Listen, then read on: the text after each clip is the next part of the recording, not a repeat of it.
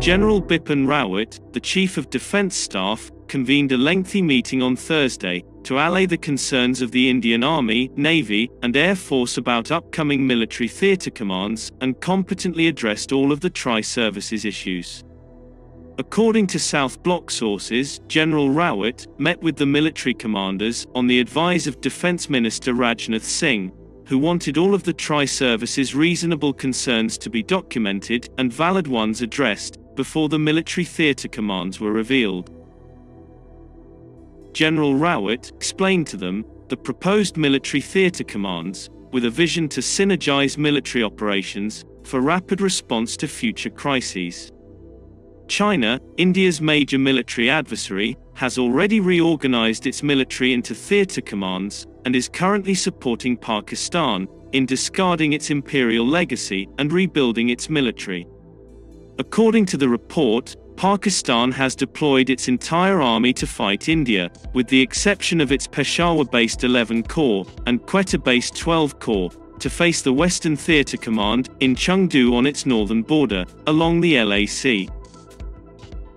Prime Minister Narendra Modi is expected to announce key changes and reforms in military architecture during his Independence Day speech this year. The Modi administration is preparing to introduce the Marine Theatre Command and the Air Defence Command. Furthermore, due to illegal land claims by both Pakistan and China over Union territories of Jammu and Kashmir and Ladakh, 3 land commands will be announced next year, with the Western Theatre Command solely handling the Pakistan border and the Eastern Theatre Command solely handling the Tibet-China border, with the Northern Command handling both borders separately.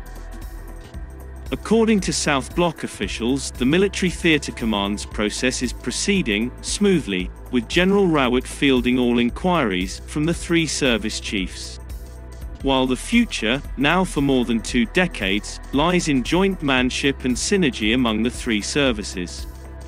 The theatre commander will be in charge of operations, with all 3 services working together to defeat the enemy. While the Narendra Modi government has decided to move towards theatre commands, the 3 services are worried about the division of military assets and the principal role of the permanent chairman of the Chief of Staff's Committee in wartime conditions. As reported, under the military theatre commands, the commanders will directly report to the chairman of the Chief of Staff's Committee, who in turn will task them on the advice of the military chiefs or members of the committee.